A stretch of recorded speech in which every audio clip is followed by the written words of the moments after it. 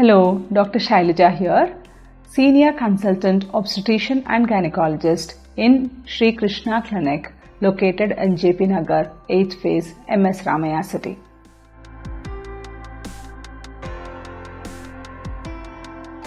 She has missed her period but pregnancy test is negative. So here we can't come to conclusion she is not pregnant because pregnancy test can be false negative.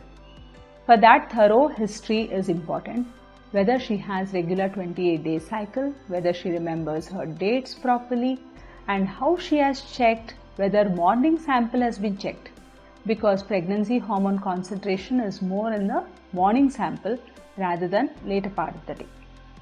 So after confirming all these things, if she has all the symptoms of pregnancy but pregnancy test is negative, then better to confirm the pregnancy with the blood test, measuring the serum levels of the pregnancy hormone. Also, we can say in early pregnancy, the hormone level is low in concentration so that the home pregnancy test is negative. In such cases, the home pregnancy test can be repeated after a few days to check whether she is pregnant or not.